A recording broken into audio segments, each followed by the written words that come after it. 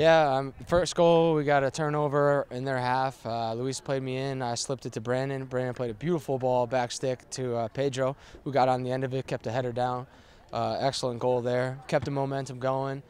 Justin played an absolutely beautiful ball into me on the near post. I was able to get a flick on to score the second one. But, I mean, as the win is massive for our division. D? I mean, I can't say anymore. I mean, he said it all. Our team, we stuck in it. We didn't concede any goals. I think that's what matters most here. We got the win. Absolutely.